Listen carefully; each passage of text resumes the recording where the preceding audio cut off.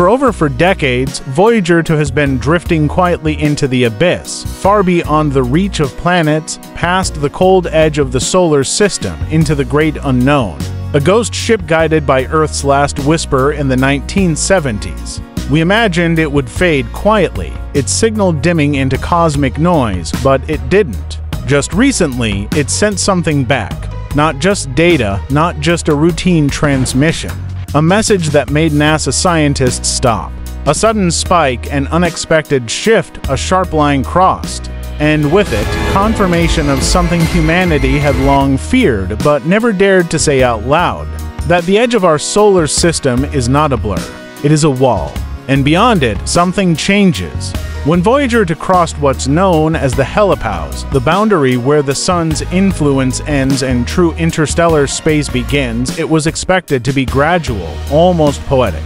Scientists believed that the solar wind would fade into the interstellar medium like a slow-dissolving mist. But what Voyager 2 detected was the opposite. The transition wasn't slow.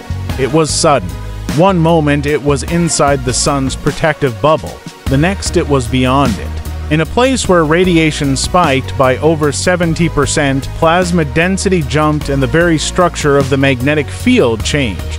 It was like opening a door and stepping into an entirely different room. The readings were not subtle. They were abrupt, sharp, as if a membrane had been pierced. What stunned researchers most wasn't just the presence of a boundary, but the precision of it. The sun's heliosphere, once thought to gently bleed into space, was now revealed as a distinct shield-like structure, one that had been holding back the chaos of the galaxy.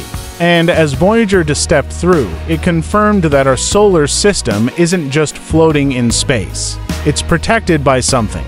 Until now. For decades, the idea of the heliosphere was considered theoretical, a bubble of magnetic and plasma energy shaped by the solar wind.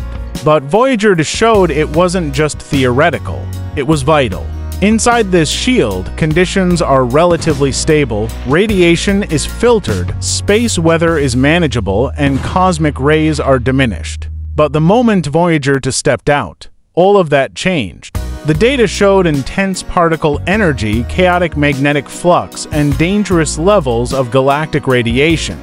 Suddenly, the solar system appeared not as a lonely outpost, but as a fortress, and stepping beyond its walls meant entering an unregulated frontier. The smooth curves and soft boundaries that existed in textbooks were gone, replaced with hard numbers, jagged spikes, and terrifying implications. Voyager 2 was no longer just drifting. It was being bombarded. The sun's magnetic field had been aligned almost perfectly with the interstellar field, a phenomenon no one expected. One that raised questions about how the galaxy's own structure might be shaping the space around us. The heliosphere wasn't just a field, it was a threshold, and crossing it had consequences. One of the most shocking revelations from Voyager 2's data was that the heliosphere isn't fixed. It breathes, it moves. It contracts and expands based on the sun's 11-year cycle, changing its shape and thickness as solar activity rises and falls. Voyager 1 and Voyager 2 didn't cross at the same place nor at the same distance, and the differences were not random. They were shaped by the rhythm of the sun. This means that the boundary of our solar system isn't a neat sphere. It's distorted, almost comet-shaped, with pulses that ripple outward like the breath of a giant organism. At times, it stretches. At times, it recoils. And if the solar wind weakens, the boundary draws closer to home, allowing more galactic radiation to seep inside. If it strengthens, the barrier pushes outward, shielding us more effectively. The implication is disturbing. Earth's protection isn't permanent. It fluctuates. It can fail. And Voyager 2's sharp transition into the galactic medium revealed just how thin that veil truly is. The cosmos beyond isn't empty. It's violent, unpredictable, and much closer than we imagined. In 2019, something strange happened. Voyager 2, reliable for over 40 years, went silent. Not for long, just for a few hours. But in those hours, every instrument went offline.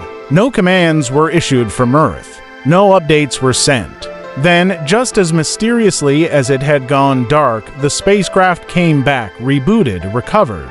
The official explanation was hardware aging, possibly a minor software glitch. But buried in the technical reports were notes on unexplained electromagnetic spikes right before the blackout, fluctuations in the magnetic field, sharp surges in particle energy, small but not insignificant. The question that lingered wasn't just what caused the glitch, but what Voyager had just passed through. Some scientists suggested it could have been a pocket of highly energized plasma, a ripple from a distant supernova, or a shock wave from some other interstellar event. But others quietly wondered whether Voyager had crossed into a layer or zone we didn't even know existed, one with properties so foreign that its presence couldn't be predicted. And if that's the case, it wasn't just a system failure, it was a reaction. When Voyager stepped outside the heliosphere, it began recording fluctuations in radiation levels and plasma density that didn't align with anything previously modeled.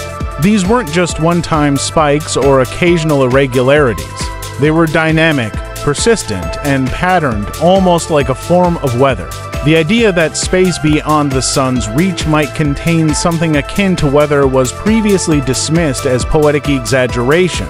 But Voyager 2 was registering waves of high-energy particles, sudden directional changes in the magnetic field, and surges in galactic rays that echoed with a strange rhythm. At first, scientists tried to link these disturbances to known solar events, flares or coronal mass ejections that might have echoed through the helipause. But when those timelines didn't match, they turned outward. The patterns began aligning with distant galactic phenomena, possibly remnants of supernovae or the collective force of massive stellar winds far from our system.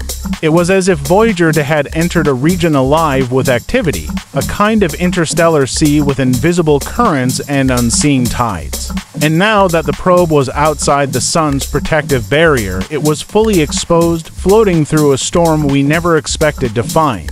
One of the most unexpected results from Voyager 2's crossing was the near-perfect alignment of the sun's magnetic field with the galactic magnetic field beyond. This discovery left theorists scrambling. For years, models predicted turbulence at the helipause, a clash of magnetic directions, a blending zone where solar and galactic forces would twist into chaos. But that's not what Voyager found. The transition was smooth, too smooth, as if the fields were already synchronized. The possibilities emerged, both equally unsettling. Either the region beyond our solar system had been shaped and bent by the sun's outflow over time, slowly sculpting itself into alignment, or the region itself was already aligned inherently.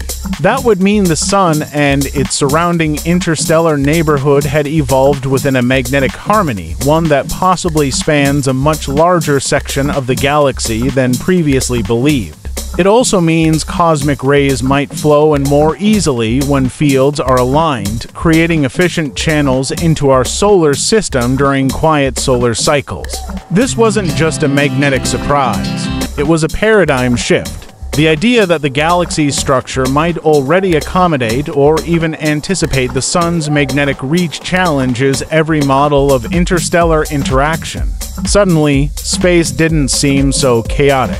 It seemed organized. As data continued streaming from Voyager 2, a whisper began circulating among theorists and mission insiders, one they weren't ready to put on record but couldn't ignore. What if the heliosphere wasn't just a boundary? What if it behaved like a checkpoint?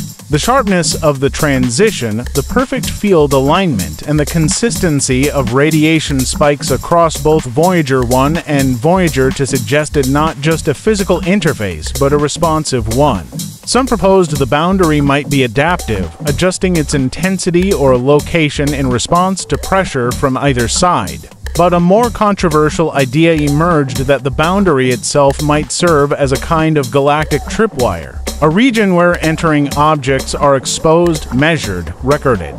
This was no claim of aliens, no assertion of intelligent design, but simply the observation that the space Voyager had entered felt structured, layered, reactive.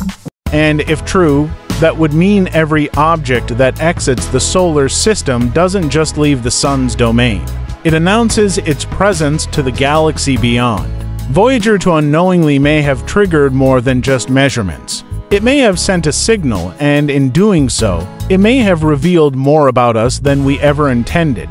Attached to Voyager 2 is a message, a golden disc etched with humanity's greetings, sounds, music, and diagrams. A beautiful attempt at interstellar diplomacy, but within that disc are detailed instructions. How to locate Earth, how to read the disc, how to understand who we are. For decades, this was celebrated as a symbol of hope. But in light of Voyager 2's discoveries, some now see it differently.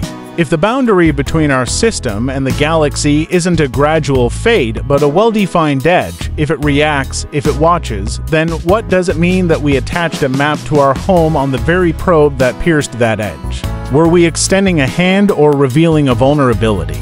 With every transmission Voyager 2 sends, we confirm our intelligence, our technology, and our location.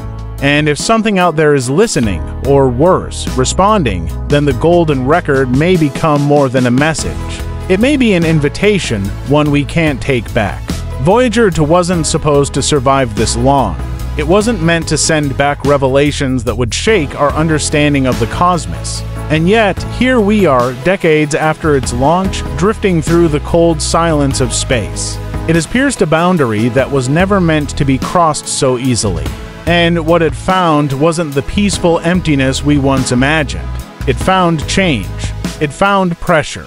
It found structure. It confirmed what many quietly feared. Our solar system is not floating aimlessly in a void. It is shielded. And outside that shield, the rules begin to bend. Radiation intensifies. Fields align. Particles shift.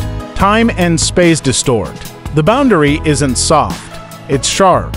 And what lies beyond it feels less like a sea and more like a gate. A threshold into a realm that doesn't care about Earth's blue skies or our gentle sun. A realm where cosmic storms rage and fields dance to frequencies we've only just begun to understand. And then there's the golden record, a beautiful reckless symbol of our optimism. Sailing into deep space with our coordinates, our biology, our identity carved in gold.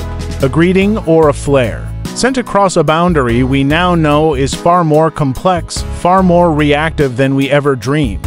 So now the question lingers in the silence between stars. Was Voyager 2 merely an explorer, or was it a signal?